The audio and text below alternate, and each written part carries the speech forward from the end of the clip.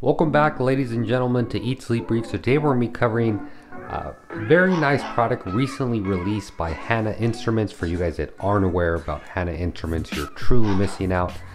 They're the leading water testing manufacturer as far as in the reefing industry that I'm concerned.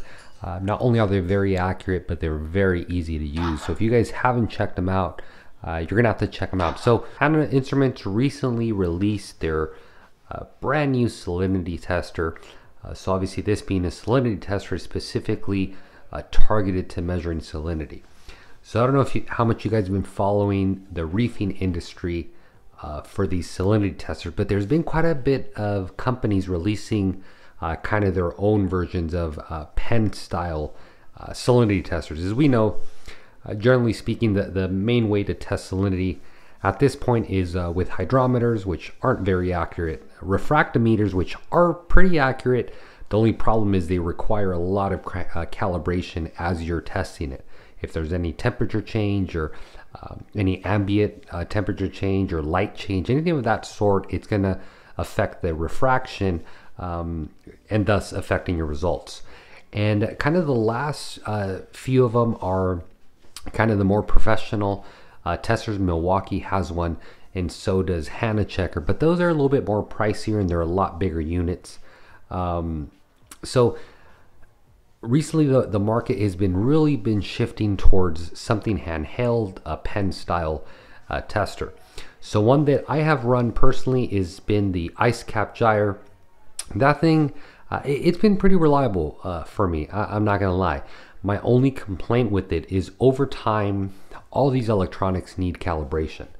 It's just the truth of the matter. There's no way they're going to hold calibration for endless period of time. So having one that you can calibrate on a monthly or bi-monthly basis or once every 6 months, whenever the case is a big feature that I'm after.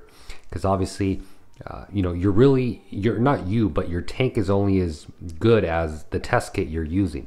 So it's really nice that Hanna recently did release this. It's 100% calibratable, if that's even a word. But just a few features off the top here. So this guy is waterproof. You can dump it in the water. You're not going to have any issues. It has automatic temperature compensation. That's another thing I want to mention. It also measures temperature of your reef tank. You can see there on the bottom. It has dual graphite electrodes, again, making it a little bit more accurate. Automatic calibration and automatic shut off. So when you are done using it, it shuts off. You don't got to be worried about it. So a few specs here on the back. It's pretty much the range, the resolution, the accuracy for PPT, PSU, specific gravity, temperature, and any additional specs that may interest you here on the back. So I have not used this. To be honest with you, I haven't even opened it. So I'm going to show you guys kind of what you can expect when you do order this. One thing that is recommended in the manual is going to be for you to calibrate it. Luckily, it does come with calibrating solutions, so we're going to show you guys how easy that is. So really nice. One thing I love about Hanna is all their test kits pretty much in whatever they're shipped in, that is actually the storage container for them. So they always do a nice job of that. It helps you keep your test kits organized, and of course they haven't failed here with the salinity tester. So getting this guy open, should be here, and then you're quickly greeted here with your salinity tester. And again, it's very compact, very easy, fits in the hand, very simple to use, very ergonomical, so you shouldn't have any issues there. Again, one of the great features about this salinity test kit compared to others on the market, this guy is 100% calibratable. So right out of the box, they ship you with 4 calibrating solutions at 35 ppt. And it's going to be very simple to do. We're going to walk you guys through that. Let's get those out of the way. And then as well here, you're going to have the manual, which of course none of us do read. But this one you are going to want to read. I mean, if you don't read it by you watching this video, you should be pretty much in good hands. So what we're going to do right now, guys, we're going to walk you through the initial startup of this bad boy. We're going to enter it into calibration mode, get it calibrated, and then get it ready to use. Before you do start using this, whether you decide to calibrate it or not, you honestly don't have to calibrate it. I'm assuming they do calibrate these at the factory. But me personally, I'm going to calibrate it. The manual itself suggests a calibration just to ensure it's 100% accurate. So whether you do calibrate or you don't decide, you want to make sure you rinse the electrode, which is these bad boys here, in water. So me personally, I'm going to be using distilled water. You can see here. So I'm going to give it a rinse here on the sink off camera, but that's very straightforward. Just obviously get it wet, get it rinsed, and you want to ensure you dry it. After that, we're going to be able to proceed with the calibration. So obviously before you begin the calibration, you want to make sure you again did rinse it. This is prepping it for the calibration. Once it is rinsed, make sure it's dried off. You can use a little towel on the outside and just kind of jolt it so it obviously throws all the water out. So you're going to want to get one of your packets here for the calibration. It's also a good idea, guys, to get a little container like so. Just when the reason I do this, when we're doing the calibration, we can set it in there, set the tester, and it's not going to fall over. You don't got to be grabbing it while it's doing the calibration. You don't need this. You can obviously hold it with your hand, but you know, it's a little bit easier for me that way, but you don't need to do that. So the first thing you want to do is press the power button. So as soon as we power it on, it's going to display the battery level, or battery percentage, I should say. So it's at 100%. Once you're in this menu, it's ready to go. It's ready to be calibrated. So the calibration button, excuse me, is right here. So you're going to want to press that. And as soon as we press that, you're going to see calibration mode display. So it's showing 35 parts per million. It's also showing use, and you're also seeing I don't know if you can see it there, but the CAL is blinking here on the left. And believe it or not, we just got an error. Okay. Not sure why we got an error. I wonder if it was opening too long. So pressing calibrate, you'll escape again. I wonder why it gave us the error. Let's see again. So press it one more time. I think because it's waiting for the calibration. So if you don't put it in the calibration, after a certain amount of time, it's going to say error. Okay, yeah, so it's obviously not noticing the calibration, so it's saying there was an error. Typically, if you are doing this test at home, you're not going to be talking like I am, so you're going to have everything ready, and you're going to obviously put it in there. So let's exit. So the way I'm going to do it, I'm going to open this bad boy up. I think we're going to open it from here, and then once we open it, we're going to put the tester inside. So a little pointer I want to give you guys, it's very important you don't handle this for too much or hold in your hand, because you don't want to warm up the solution. That's actually going to throw off the whole calibration, so just keep that in mind. And then opening this bad boy. So once you do got this open, you can go ahead and press the calibration button. Okay, you see, once you see use and calibration flashing, you're ready to go. So you want to insert it all the way to the bottom.